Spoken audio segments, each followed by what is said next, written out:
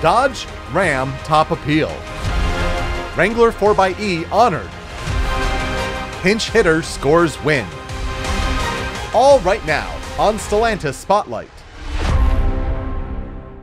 Dodge is tops among 32 automotive brands industry-wide, and for the second straight year leads mass-market brands in the J.D. Power 2021 Automotive Performance Execution and Layout Study, or APEAL.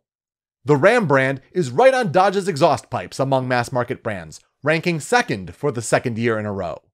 In addition, the latest APEAL study names the Ram 1500 as the best vehicle in the large light-duty pickup category for the second year in a row. The APEAL study rates the emotional bond between customers and model year 2021 vehicles, determined from feedback about attributes ranging from seating comfort to throttle response during the first 3 months of ownership. The innovative plug-in hybrid propulsion system in the Jeep Wrangler 4xe, which delivers nearly silent driving and enhanced off-road capability, has been voted Award's 10 Best Engines and Propulsion Systems winner in its first year of eligibility. The Wrangler 4xe has been a hit with consumers and lauded by media since its launch early this year. The combination of a 2.0-liter 4-cylinder turbocharged engine and 2 electric motors provides 21 miles of zero-emission all-electric range and is EPA rated at 49 miles per gallon equivalent.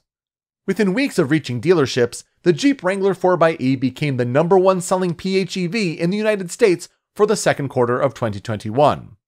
Consumers are driving the Jeep Wrangler 4xe on roads in the United States, Canada, Europe, and China.